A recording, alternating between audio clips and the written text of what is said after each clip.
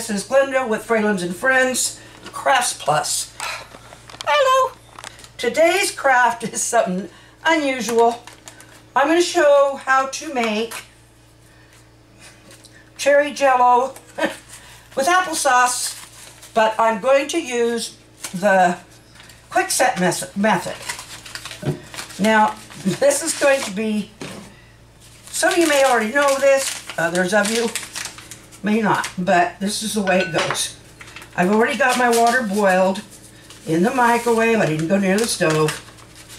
Okay, here's my 2 cups of boiling water, and I need to change hands. I'm right-handed. I need to stir with my right hand.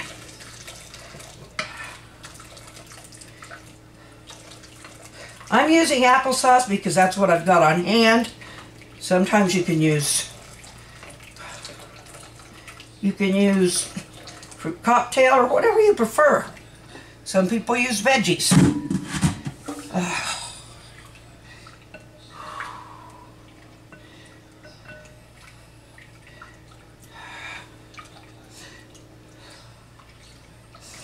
And I don't have a Jello mold. Those were gone a long time ago. We just serve it right out of this. Okay.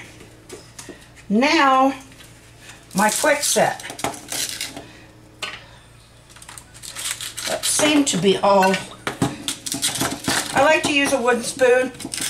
I feel like if there's any resistance down there from any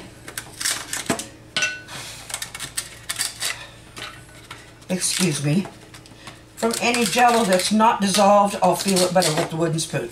Maybe that's just my own deal. I don't know. It's just my deal. Now, I will keep stirring this until it starts to look somewhat set up. I don't want it full set. I just want it kind of cold and half set, so that the applesauce will suspend in, or whatever fruit, will suspend in there instead of showing all up at the bottom when it's done.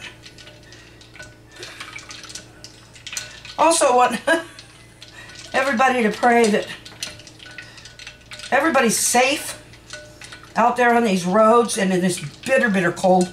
We are in such a cold snap.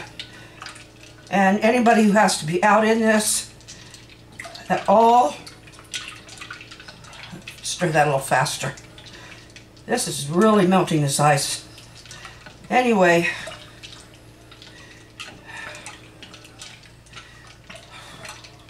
but anybody is out in this stuff, skin, they're warning, keep all skin covered because it can get, throw a couple more in there.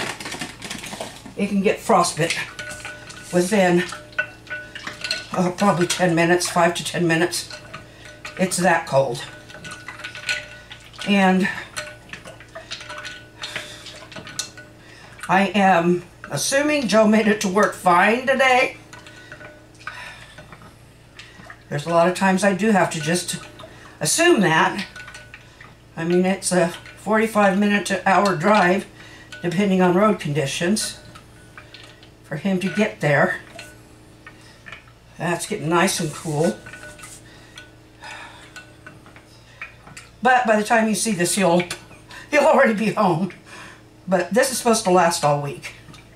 It might warm up a little tomorrow, but a little from 20 below is still a little.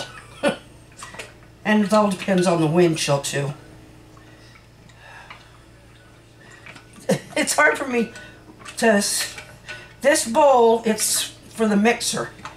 And it's just, for some reason, it's just a little bit rough on the bottom. So, but it is just rough on the bottom. Oh. Well, that's taking a lot of ice. Oh, my back.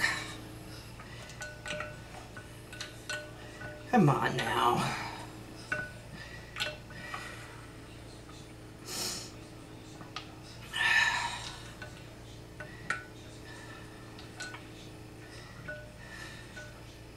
Now, this probably is not going to have as much as the 2 extra cups of water. It's going to be a little firmer. That's fine.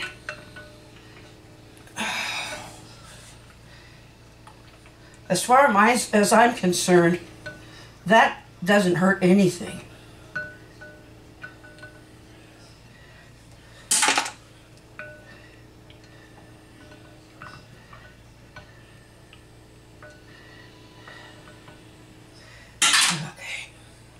I'm going to let it sit here for just a minute.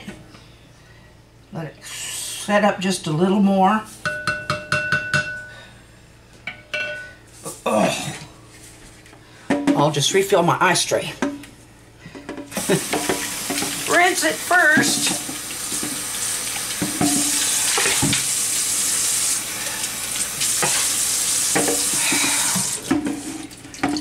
Oh. We do use a water filter. We didn't used to, but it seems like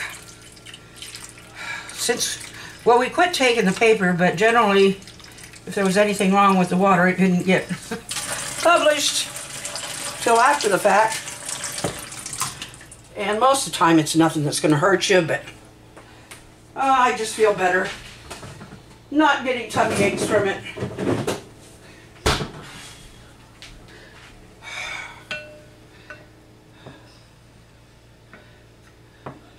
You can see it's starting to get somewhat set just from the spoon.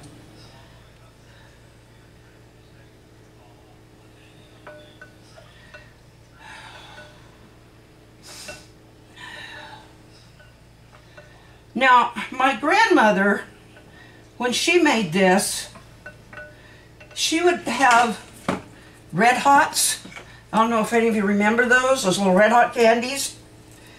And while it was still really hot, she would melt those in and melt them in the Jello, or else she'd melt them in the boiling water that she was putting in the Jello. And oh, that was good. That cinnamony taste from those. And it just had a tiny bite. It wasn't that hot. Just had a tiny little bit of a bite. Okay. I could probably add a couple more things of applesauce, but I think I will. These really don't hold as much as a person might think. If I had a jar of Jello, depending on the size, but if I had a regular size bottle of Mott's Jello or something, not sponsored, I would probably, excuse my leaning, my back is getting a little mean. Oh, I'm getting the wrong side. Anyway, if I did have one, I'd probably put at least half of it in there. Okay. Now, what I call regular size. I guess that's probably something up for debate.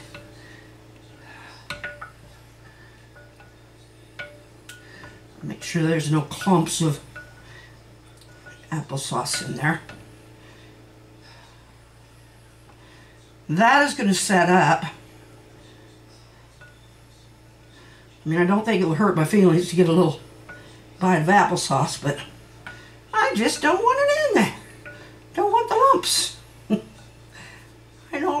I never made lumpy gravy. I don't want to make lumpy Jello. Okay. Now I'm going to refrigerate it. And that is going to be something we're going to enjoy for supper. And when it's set, I'll spoon a little out and let you see what it's like without the Red Hots. Hi, I'm back. I forgot to check the clock, turn the clock on, but it's pretty much sauce it. The applesauce kind of makes it so it's not quite as hard set as some, but this is what I've got. And you can see the applesauce is all through there. That's good. The only thing that would make it better is the red hots.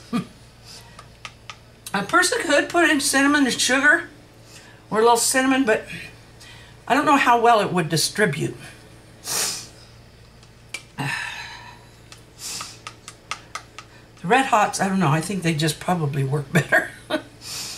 So, I'm gonna eat me some Jell-O. See, I shake and that's still, oh. I shake and it's still set up good, so. I like these little bowls. They're actually little ice cream dishes.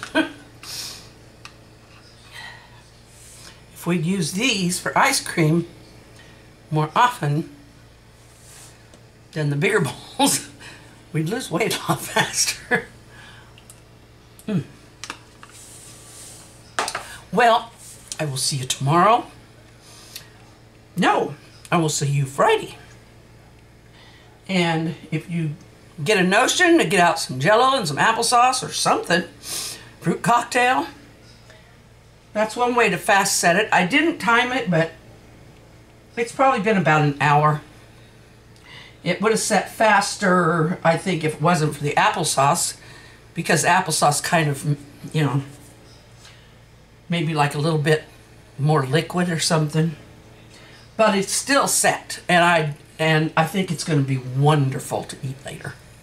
So, I hope that this is something you will enjoy. Jell-O's not gone. A lot of people still eat Jell-O. So, love you all. I will talk to you Friday.